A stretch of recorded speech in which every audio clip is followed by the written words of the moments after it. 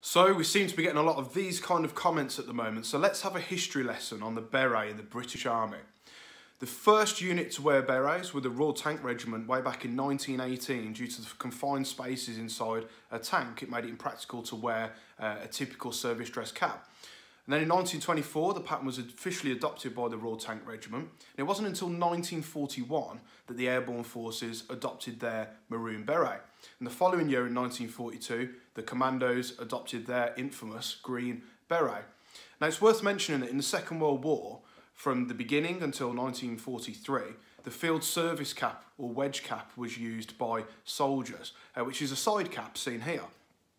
And then in 1944, the General Service, or GS cap, straight cap ridiculous, as it was also known, came into use, which at first glance might look like a beret, but it's very important to remember that it's not a beret at all. It's more along the lines of a tam o' shanter. So, the Second World War pattern beret, which was worn, is completely different to a modern beret. First of all, the troops didn't shape them. Secondly, there was no regulation on how it was meant to be worn, such as cap badges, as you can see here. They were worn all over the place, and the berets on a lot of the guys in these photos are worn on the back of the head for all intents and purposes.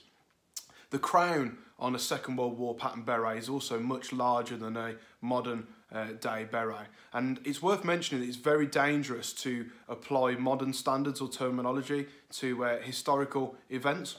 As many of you will probably learn from this, it was actually after the end of the Second World War when the British Army, across the whole army, adopted the beret as standard headwear.